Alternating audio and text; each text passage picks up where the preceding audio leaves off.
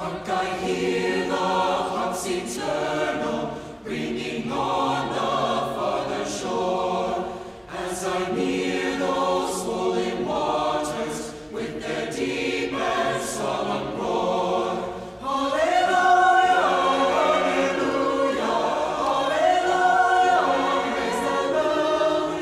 Hallelujah, hallelujah, glory to the great I am. And my soul sing with song.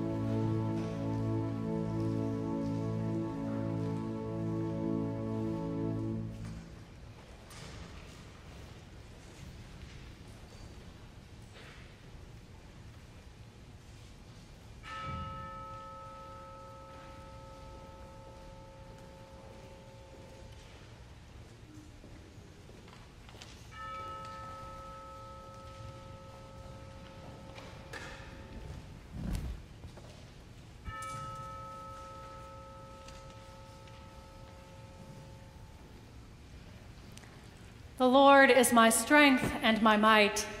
The Lord has become my salvation.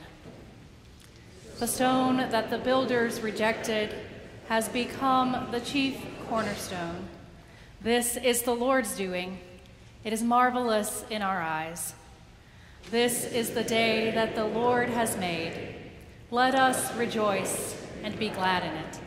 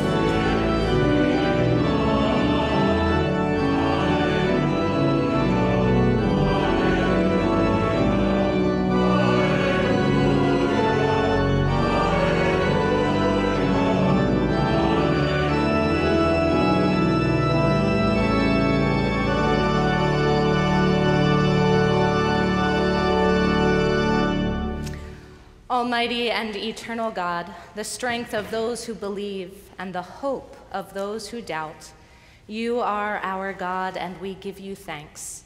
We extol you, for you are good, and your steadfast love endures forever. In death and in life, beyond the grave and into new creation, your steadfast love endures. To you we sing glad songs of victory, for you have become our salvation. Your works are marvelous in our eyes. Let no shadow of the grave terrify us, and no fear of darkness turn our hearts from you. Reveal yourself to us this day and all our days as the first and the last, the living one, our immortal Savior and Lord. Amen.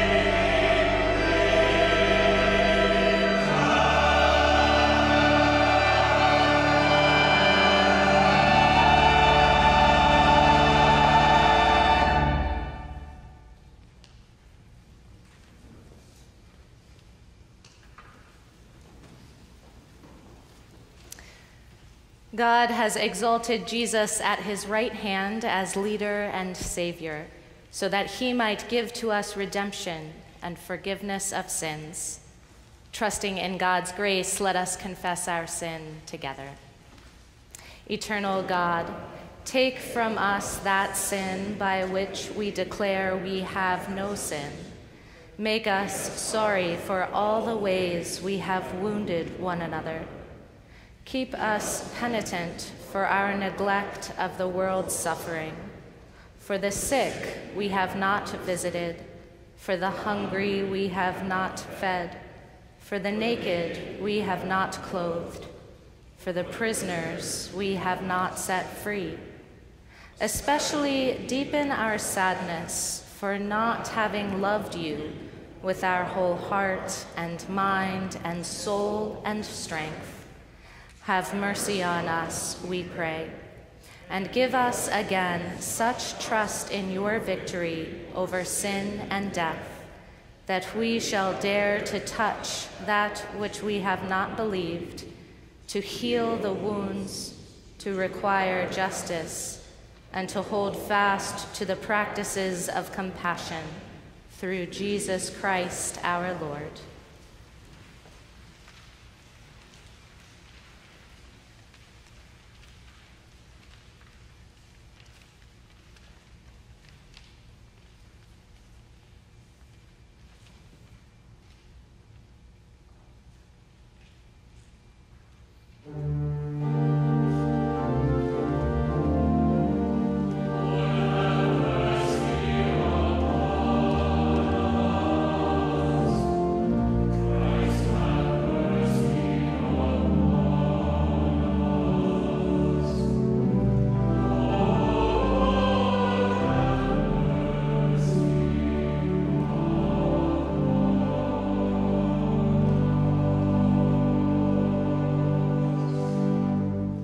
Amen. Praise be to the God and Father of our Lord Jesus Christ. In him we have redemption through his blood, the forgiveness of sins, in accordance with the riches of God's grace that he lavished upon us. Friends, hear and believe the good news. In Jesus Christ we are forgiven.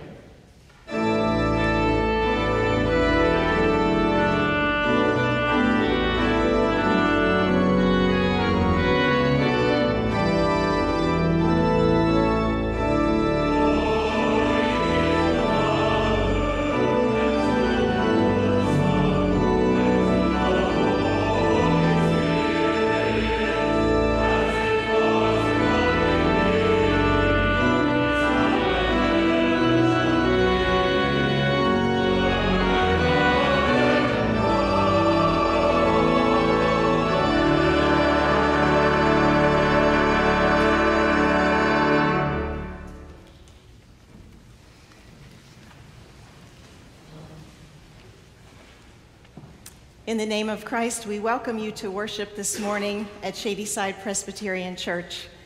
Whether you are worshiping with us here in person or joining us remotely, we are glad that we are together, bound in the love and grace of our Lord Jesus Christ. Please take a moment and be sure to sign the pew pads, either here in person or virtually, and let us know that you are here. A special welcome to the chamber choir from Pennsbury High School in Fairless Hills, Pennsylvania, who are offering music in our service today. And they will also be presenting a free informal concert from 12:30 till 1. We hope that you'll join us for a time of fellowship outside in the Fisher Garden immediately following worship, and then make your way back into the sanctuary for their wonderful program. Also, I am told that if you are looking for your children after worship, you will find them outside as well with our Sunday school leaders and staff. Please be reminded that next Sunday, due to the Pittsburgh Marathon, worship will be rescheduled to 4:00 p.m. Please see further details in your bulletin and notice all the events related to that day, and we hope that you will participate as you are able, and be sure to join us at 4:00 for worship. And I hope that you'll note all the other announcements in the bulletin and on our website about the ways that you can participate in the ministry and mission of Jesus Christ at Shadyside Presbyterian Church. Now, as God's people, we join in hearing God's word, receiving the good news of Christ coming among us and risen to reign in glory. Let us pray. Send your Spirit among us, O God, as we hear your word. In your gracious mercy, move our hearts to accept what we hear and mold our wills to follow you in faith and in joy. Through Christ, our risen Lord. Amen. Our first scripture reading today is Acts 5, verses 27 through 32. Hear the word of the Lord. When the temple police had brought the apostles, they had them stand before the council. The high priest questioned them, saying, "We gave you strict orders not to teach in this name, yet here you have filled Jerusalem with your teaching, and you are determined to bring this man's blood on us." But Peter and the apostles answered, "We must obey God rather than any human authority. The God of our ancestors raised up Jesus, whom you had killed by hanging him on a tree. God exalted him at his right hand as leader and savior, so that he might give repentance to Israel and forgiveness of sins. And we are witnesses to these things, and so is the Holy Spirit, whom God has given to those who obey him." The word of the Lord. Thanks be to God.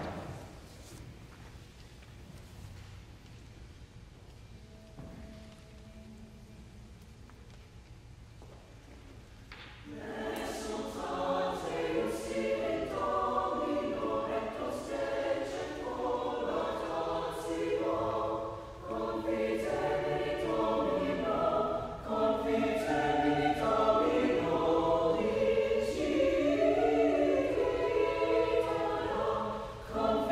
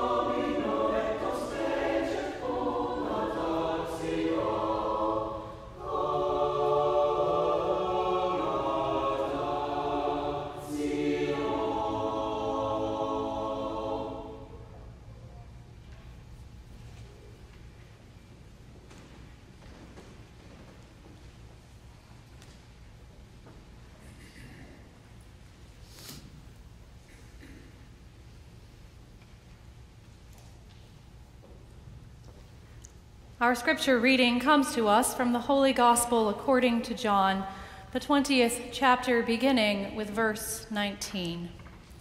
But before we hear this word of God for the people of God, a word about anti-Semitism embedded in our scriptures. Of all the gospel accounts in our biblical canon, the Gospel of John was written last.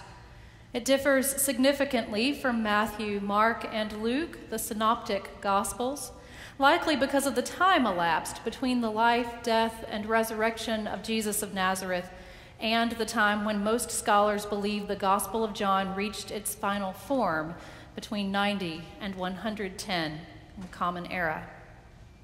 Thus, this gospel account reads less like a synopsis of events and more like a systematic theology derived from and overlaid on those events.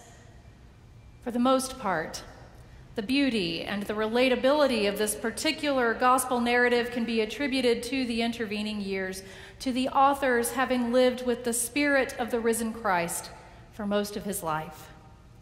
After all, we who have not known Jesus of Nazareth can proclaim with the gospel writer that Jesus is indeed the bread of life, the good shepherd, the way, the truth, and the life. That Jesus is the vine and we are the branches resonates with us. We believe this, having never seen Jesus in the flesh, and so it helps to have within the canon of our Holy Scripture John's witness, which is, in comparison to the other gospel accounts, more like our own experience of life with the risen Jesus. But there's also a downside. By the time the gospel according to John reached its final form, the religious and civil authorities who plotted and carried out Jesus' arrest and crucifixion were known simply as the Jews. This shift is unfortunate, for this overgeneralization has formed the basis of much anti-Semitism and violence against Jews, even the Holocaust. And we know that this cannot be the will of God, for our God is a God who keeps covenant, who covenanted with Abraham, with Isaac, with Jacob, with Sarah and Hagar, and Ruth and Rahab, and with their descendants forever. So, if God keeps God's promises, then God's covenant first with Jews and then with Gentiles is not to be slandered. So when we read from the Gospel according to John, we do so with biblical scholars who know and proclaim that when we see the Jews in the text, that unfortunate label refers only to the religious and civic authorities who had combined their power in an odd alliance against Jesus. I will read the text as such, so as not to perpetuate the anti-Semitism that must break God's own heart. Hear now the reading, beginning with chapter 20, verse 19. When it was evening on that day, the first day of the week, and the doors of the house where the disciples had met were locked for fear of the authorities, Jesus came and stood among them and said, "Peace be with you." And after he said this, he showed them his hands and his side. Then the disciples rejoiced when they saw the Lord. Jesus said to them again, "Peace be with you. As the Father has sent me, so I send you." When he had said this, he breathed on them and said to them, "Receive the Holy Spirit. If you forgive the sins of any, they are forgiven them. If you retain the sins of any, they are retained." But Thomas, who was called the twin, one of the 12, was not with them when Jesus came. So the other disciples told him, "We have seen the Lord." But he said to them, "Unless I see the mark of the nails in his hands, and put my finger in the mark of the nails and my hand in his side, I will not believe." A week later, his disciples were again in the house, and Thomas was with them. Although the doors were shut, Jesus came and stood among them and said, "Peace be with you." Then he said to Thomas, "Put your finger here and see my hands. Reach out your hand and put it in my side. Do not doubt, but believe." Thomas answered him, "My Lord and my God." Jesus said to him, "Have you believed because you have seen me? Blessed are those who have not seen and yet have come to believe." Now Jesus did many other signs in the presence of his disciples, which are not written in this book, but these are written so that you may come to believe that Jesus is the Messiah, the Son of God, and that through believing you may have life in his name. The word of the Lord. Thanks be to God.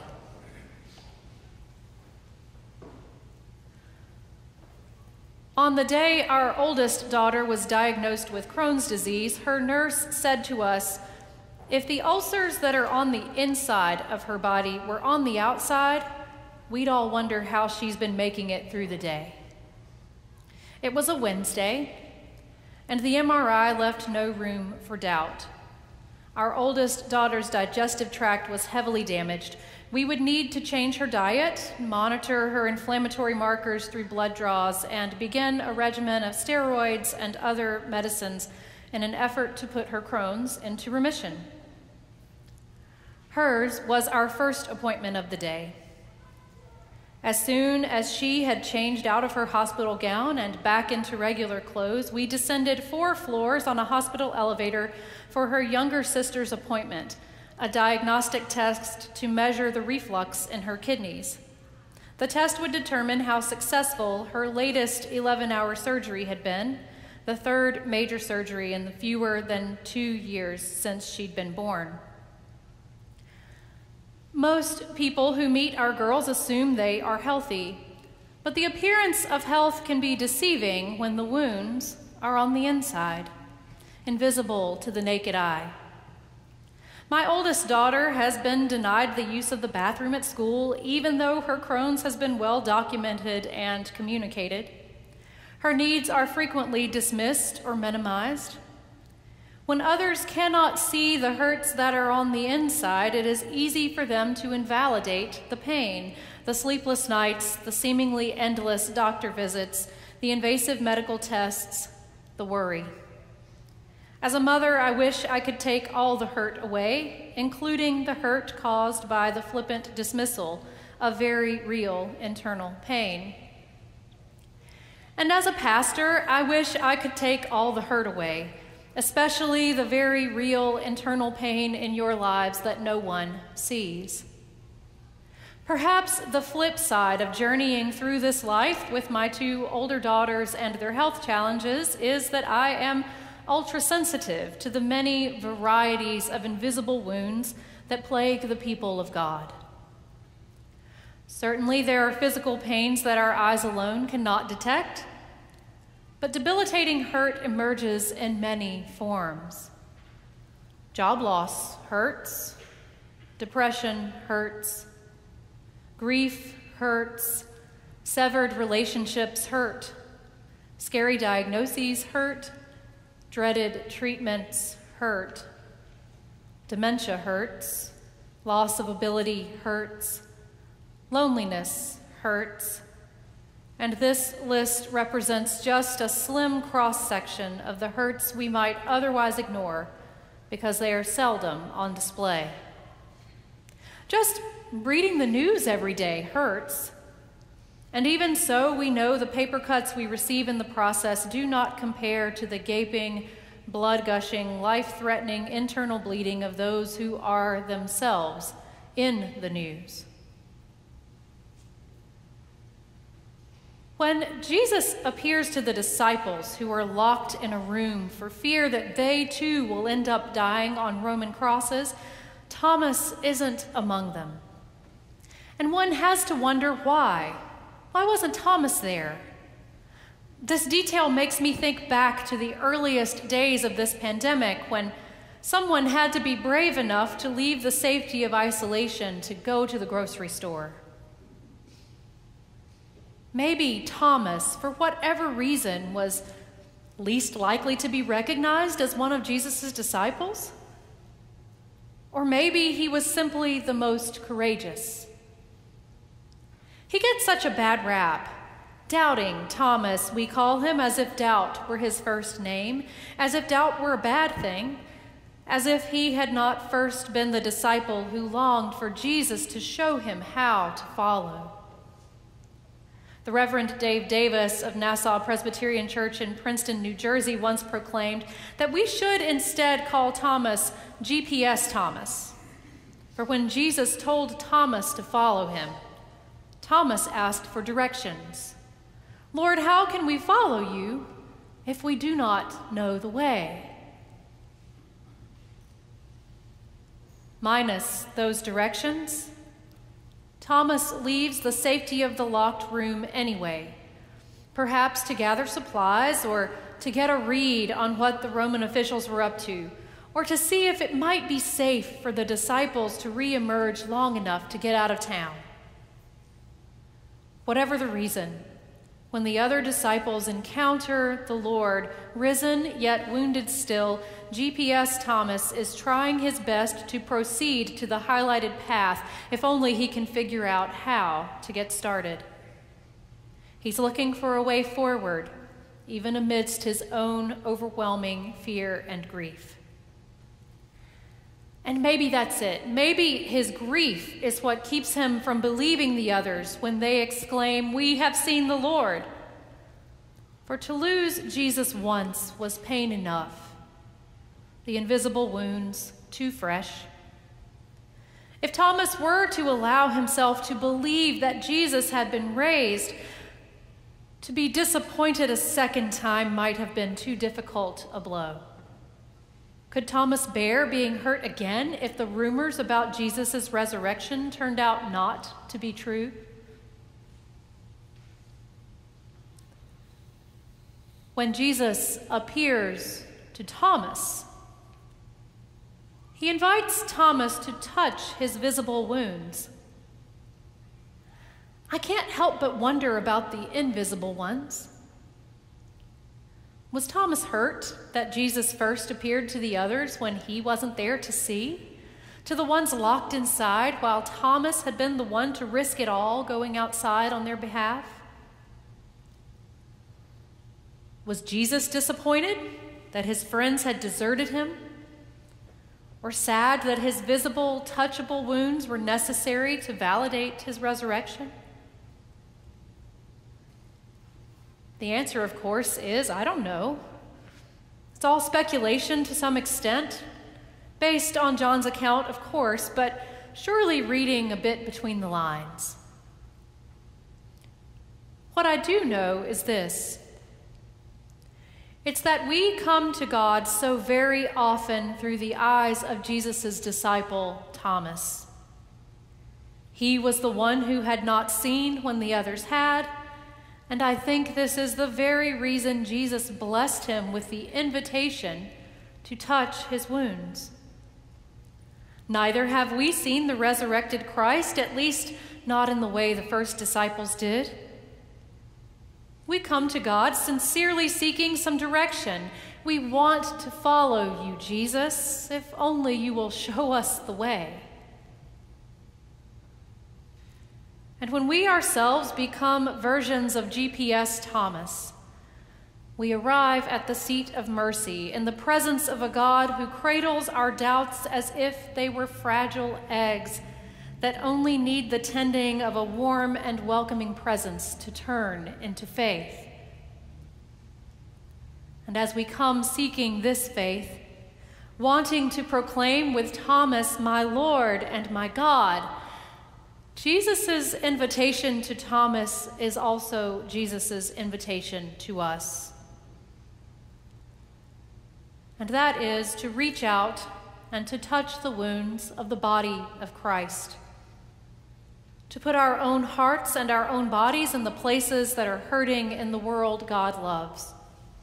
To see the wounds ourselves and to not look away. to not become desensitized.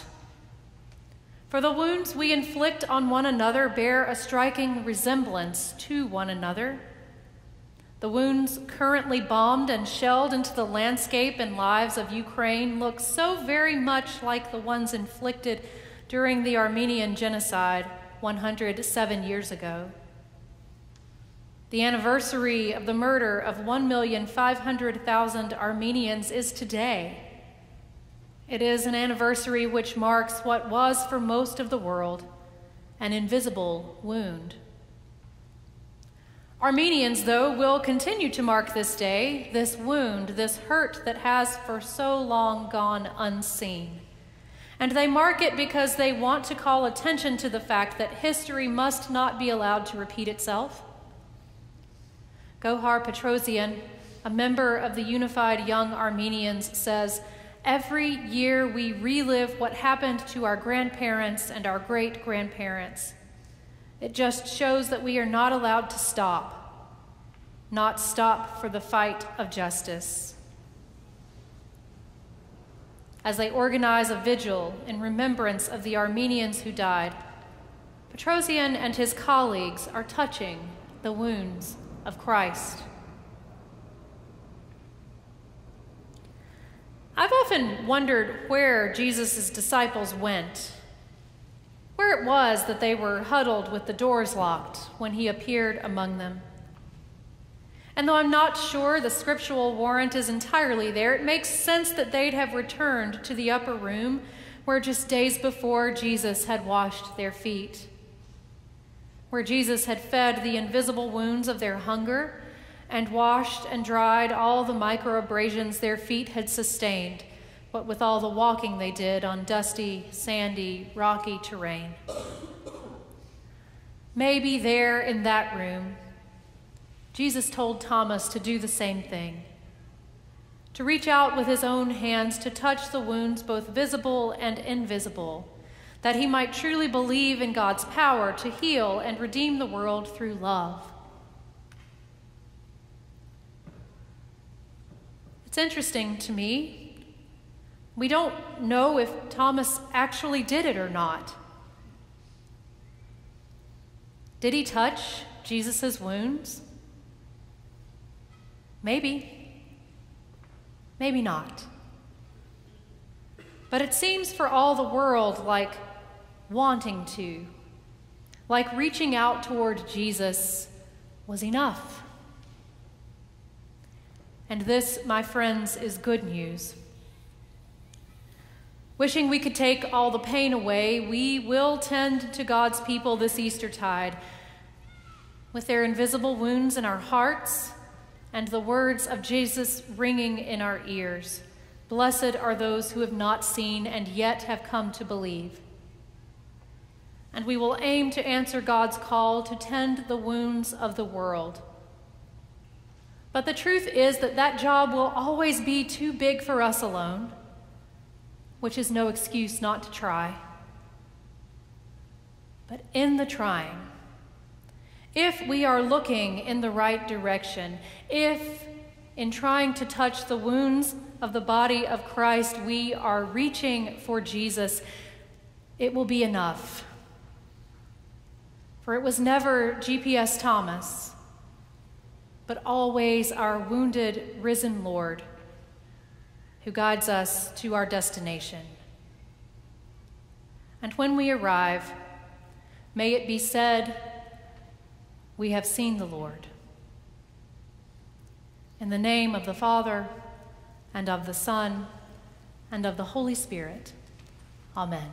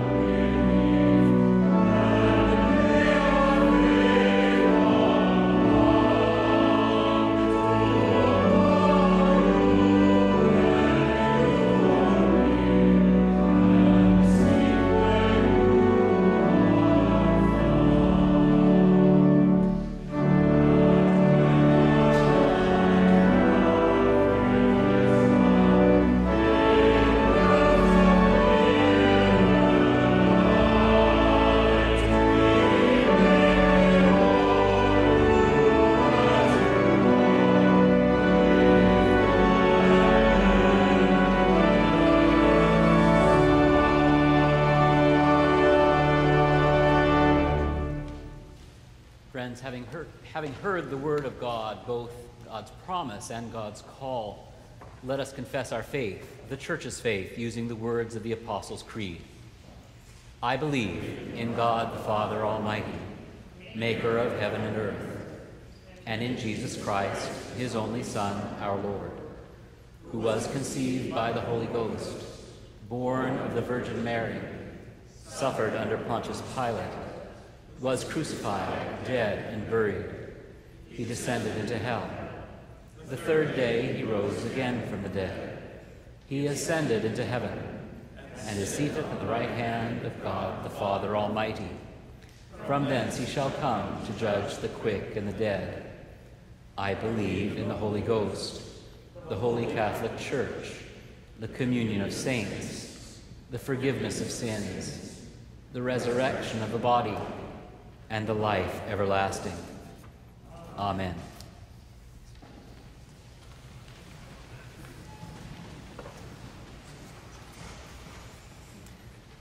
Loving God, we thank you for the great gift of being able to reach out to you in prayer. We thank you that in Jesus Christ you invite us to draw close, to know you as our adoptive Father, and to bring you every joy and sorrow of our hearts and minds.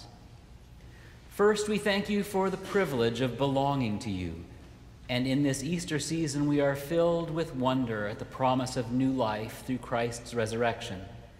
Hear us as in silence we bring you thanks and praise.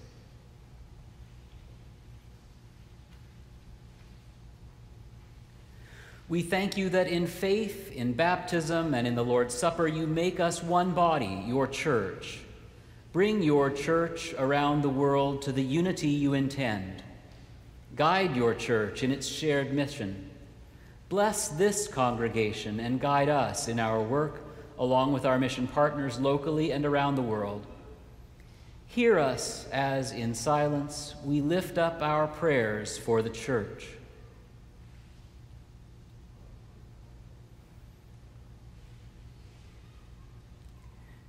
We bring you our deep concerns for this world you love so much. Make us good stewards and help us find wise ways to deal with the dangers of global warming, the increase of severe weather and storms, the rising of sea levels, and the peril to your creatures living on land and sea and air.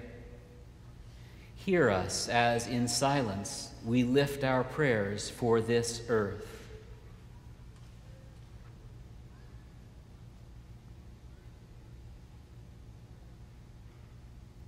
We call out to you for peace in a world full of conflict, and for justice in a world that seems always to favor the self-seeking rich and powerful. We pray especially for those in Ukraine, but also for countless other countries in conflict. Bring justice and peace between nations, within nations, between races, classes, genders, and in our homes and our hearts. Hear us as in silence we lift up prayers for justice and for peace.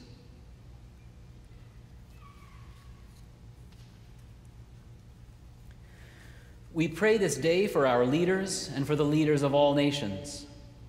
Bring truth and sanity to our divided political life, that we may live as a healthy democracy, with leaders wisely seeking truth, working for the well-being of all, and preserving the rights of the powerless.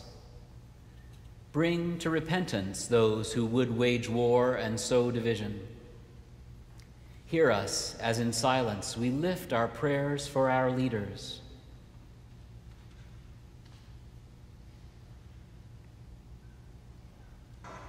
O Lord, hear our prayer for those who are hungry, for the poor, and for all who are oppressed. Give compassion and wisdom to all who hold influence, that harsh structures may be changed and new initiatives created, that all may have access to food, to health care, to housing, and to opportunities to thrive. Hear us as in silence we lift up our prayers for all who are in need.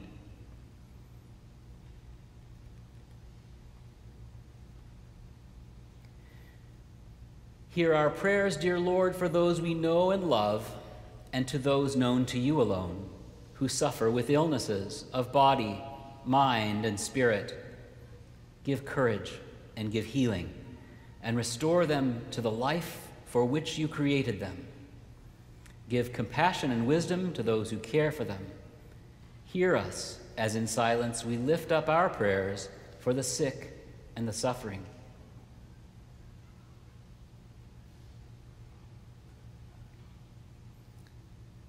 There is more to pray for than there is time to pray it, and so we summarize all our needs in the words of the prayer you taught your disciples, saying, Our Father, who art in heaven, hallowed be thy name.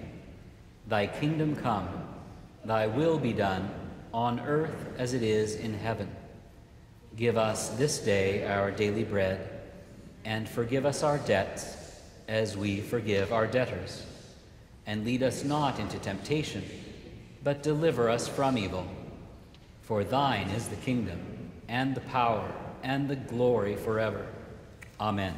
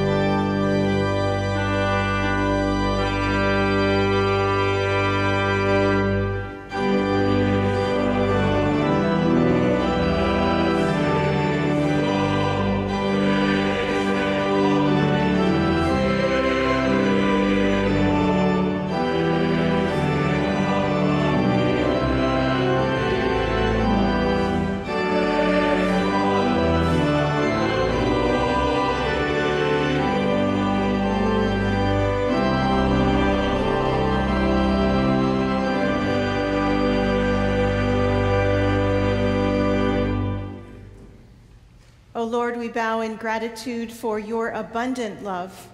You have bestowed upon us all that we have, and you have given us your very self in your Son, our Savior. In thanksgiving, we offer these gifts, and we dedicate them to your use, that the love of Christ may be proclaimed in this community and beyond. We pray in his name, amen.